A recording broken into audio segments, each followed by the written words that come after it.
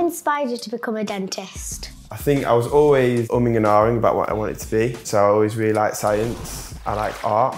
So it's almost like a combination of the two.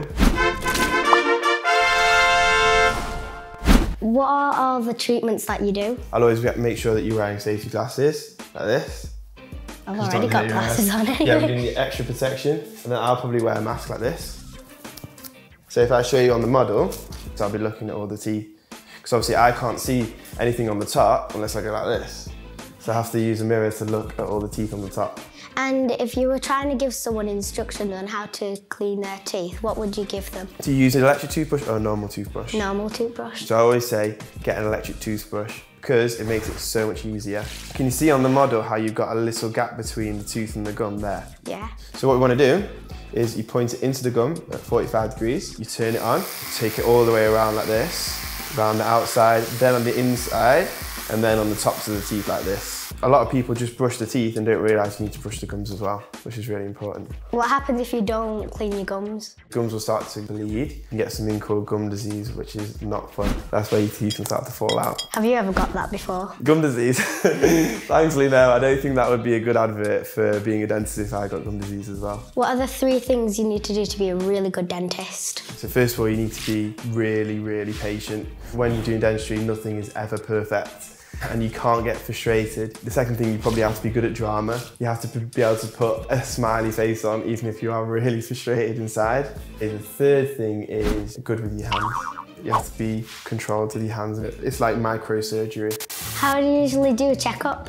So this is what I do. I get you to open nice and wide. I'll probably look at all the soft bits first. Stick your tongue out, wiggle it around a bit. So then we'll start checking your teeth, make sure they're all okay. And then I'll shout out to my nurse. Upper right 6ED, 2112, DE6. And then I'll look at the bottom ones as well. And then we're done. What do you think? Cool. Yeah?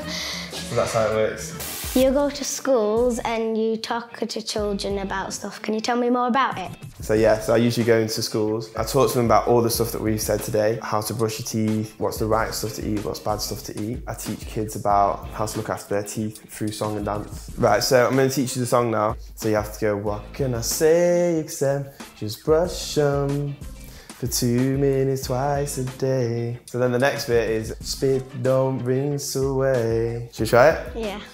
What can I say except just brush 'em for 2 minutes twice a day? What can I say except just brush 'em?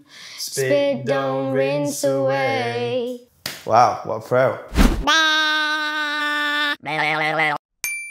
How do you learn how to be a dentist? You have to learn about the whole body. The mouth is in the body, so you need to know how the mouth affects the rest of the body. So you start by learning about all of this, and in the second year you learn about this bit, so your head and neck. Then you learn about what healthy teeth look like, bad teeth look like. Then you start to do the practical stuff. We have fake heads with plastic teeth in, and then you have to practice drilling into plastic teeth, taking fake teeth out. And then you start to see real people. What subject at school do you have to learn to be a good dentist? So it's basically maths, chemistry and biology, but mostly biology and chemistry. Biology is all about the body. If you don't understand the body, then you're not going to be able to understand the teeth. And also, it's important to understand chemistry so you can understand chemistry of teeth. How really important is it to have good communication skills? It's probably most important to have good communication skills because if you don't, your patient isn't going to understand what you're doing. You have to be able to explain things really, really well. Do you enjoy meeting adults and kids? In dentistry, if you don't enjoy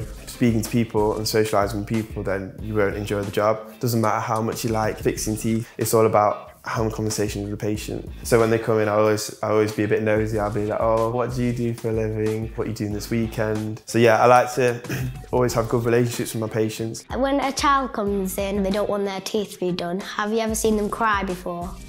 Loads of times. I just try and make friends with them, and sometimes I get them to sit on like their parents' knee. I'll say like, oh, can you roar like a lion? And I'll go, ah, like that. I sometimes make them like a balloon. It took me years of practice to get good at this. And draw some eyes on. And then draw a smiley face. And that's it. Your new spiky-haired friend. What would scare you about being a dentist if you were going to be a dentist? About pulling people's teeth out, looking at them with all the dirt in it. still be a scary thing for me as well, actually, taking teeth out. It's not my favourite thing. So if we can get everyone to brush, then they won't have to have their teeth out. So should we try and do that, get everyone to brush? Yeah.